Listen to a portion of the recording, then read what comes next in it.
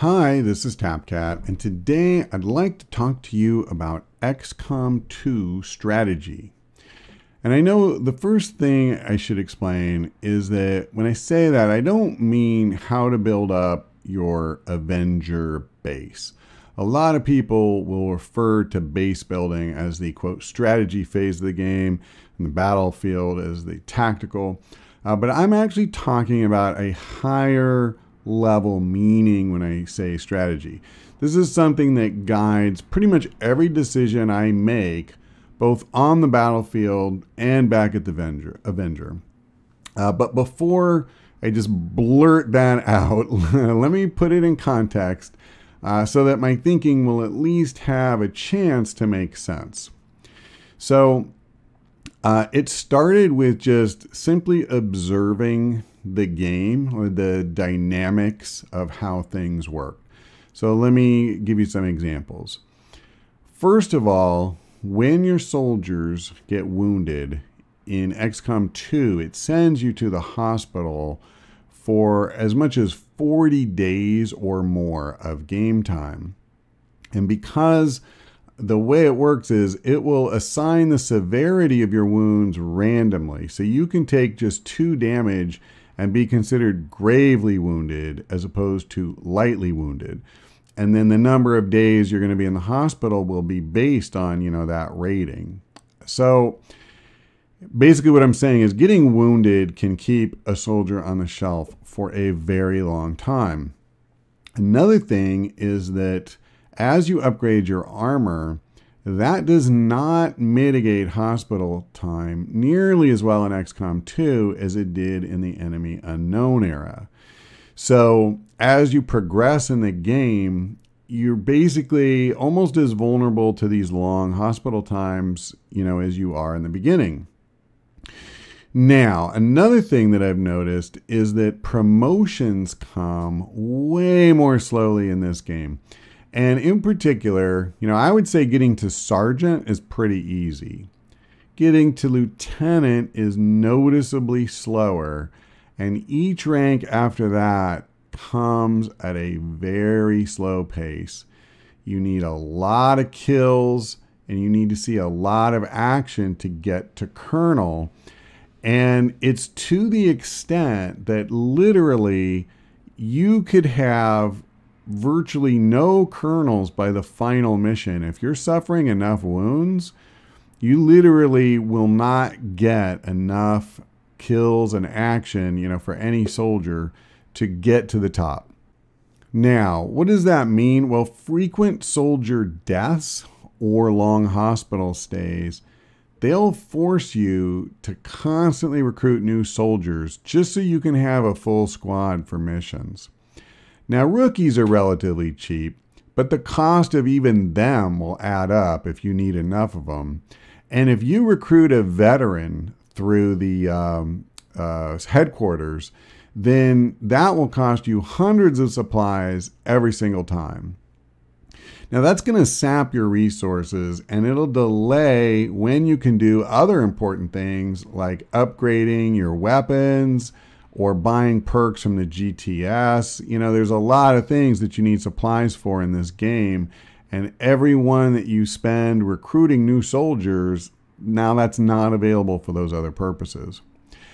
Next, if your soldiers are at a low level as the game progresses, then you are going to have a big problem. It isn't just about having colonels by the time you go for the final mission to storm the alien fortress. As you go through the months, you're going to be expected to fight tougher and tougher aliens on each and every mission.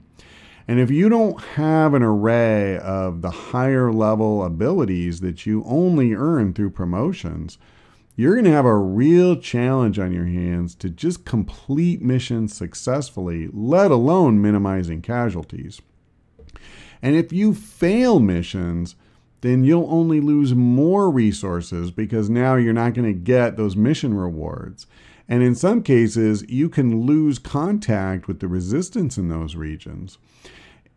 Literally, this could ultimately cost you the game thanks to the doom clock if it happened very much at all. Now, I could probably keep going, but hopefully you're getting the bigger point I'm trying to make. In XCOM 2, letting a soldier die is bad. It's very bad. But the funny thing is, it's almost as bad if you let them get wounded with any regularity at all. I mean, if it happens once, it's not the end of the world. But you cannot allow multiple soldiers to get wounded each mission, or the game is going to become a slow grind to the finish where you're constantly underpowered, and that's basically your best case scenario. So what does all that mean when you boil it down? Well, what I'm trying to say is my number one strategic goal for XCOM 2, a thing that guides virtually every decision I make, is that I want to take no wounds, ever. Now that's not even quite right itself, because the real root of the problem is that if aliens fire at you enough times, you will take wounds. So the true goal is that I want enemies to take 0 shots at us on every mission. Okay, now I know at this point there are at least some people that'll be rolling their eyes and saying, duh, but I'm not talking about hoping you don't take damage. I'm saying straight up that you can approach XCOM 2 in a way that will seriously reduce the number of shots that are directed your way. And more than that, I believe the developers constructed the game to reward the strategy, as well as even make it possible in the first place. Now, the most obvious way to accomplish that is to kill all the aliens the first turn you encounter them before they have any chance to act. Now, that's definitely something I try to do, but let's be realistic and acknowledge that it is just not going to happen with any consistency. So what do you do when you know you can't get to that guy in full cover way in the back, or you realize that killing the Mouton in front of you will take your entire squad because you've still got the starter weapons? And what are you going to do about those other guys that are still going to be around? Now, I plan to do another video where I go into more detail on battlefield tactics, but the high-level priority is that any enemy that will directly attack you every turn, that's the higher priority than someone who may seem more dangerous on the surface, but will often or even usually spend one turn not attacking. So let's give an example. If a sectoid shows up with 2 Advent troopers, his psionic abilities and high health, they may make him seem scary. And at low level, you'd probably have to use your entire squad of 4 to bring him down. Well, then the 2 troopers that are still alive are 100% guaranteed to shoot at you. Okay? Now, consider another scenario where you targeted the 2 troopers despite the fact that each of them seems weaker on the surface. Now, if you kill both of them, the sectoid is very likely to spend his turn reviving one of them as a zombie. And if he doesn't do that, he'll almost certainly use mind spin to try and panic one of your soldiers. Now, what he won't do is fire a shot. So by killing the weaker enemies, and I'm kind of doing air quotes when I say that, we've gone from having to hope that 2 shots just miss us to knowing virtually for a fact that we will take no damage this turn. Now, there's other enemies that rarely do damage to you on your first turn. So a shield bearer is a great example of that. Also, archons and codexes. Now, for those 2, it's only the first one of them that won't attack. If there's 2 archons or 2 codex, you can't count on that anymore. One of them will attack you, so you have to try and kill one. At any rate, you get the idea. You need to kill the Vipers, the Moutons, and anything else that will attack you every single time they get a chance. Because those are the enemies that will do damage if you give them chances. Limiting shot opportunities limits damage that you'll take, period. I cannot emphasize that enough. You let aliens take 10 shots at you, like 4 of those, 6 of those, some number are going to hit. And that means hospital stays that you cannot afford. Okay, but let's go beyond the instant kills because that's just the most obvious way to address this. Mimic beacons are a huge asset. Bring them on every mission. If you have the Alien Hunters DLC, the Frost Bomb can tie up at least one enemy for 2 turns. If you have a specialist with Haywire Protocol, then you have a chance to shut down or possibly even take over enemy robots. A flashbang grenade, it won't stop an alien from shooting at you, but if they do, they'll have a much worse chance to hit. So again, we're still manipulating the odds in favor of us taking no damage. So the bottom line on every mission is I'm trying to find some way, any way possible, to prevent every enemy shot that I possibly can. I'm talking every turn. Because the bottom line is that they will hit a certain percentage of those shots that they take. The more often they fire, the more damage I will take. So I try my best to prevent them all if I can. But let's get away from the battlefield completely because, as I said before, this strategy is bigger than that. Now, the first thing I'll build in the Avenger is the Guerrilla Training School. Why? Because the squad size 1 perk will effectively increase your firepower by 25%. That extra soldier giving you the 5th up from 4 is huge.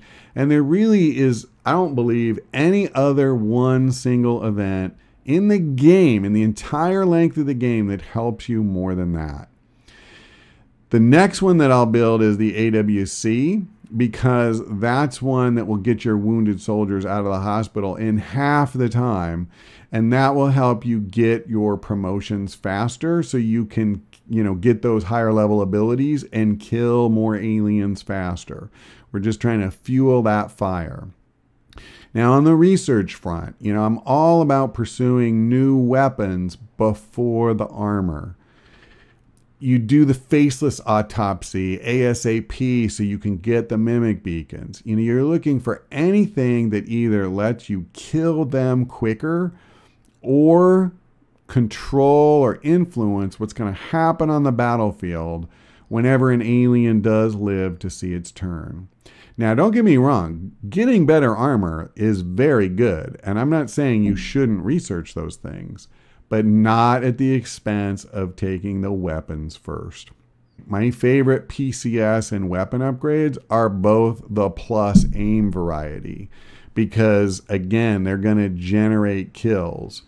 And when I get a promotion, I'm looking for abilities that will either kill quicker, as opposed to the things that reward you for being inactive. Like there's some that, if you hunker down, then this happens. I don't want to hunker down.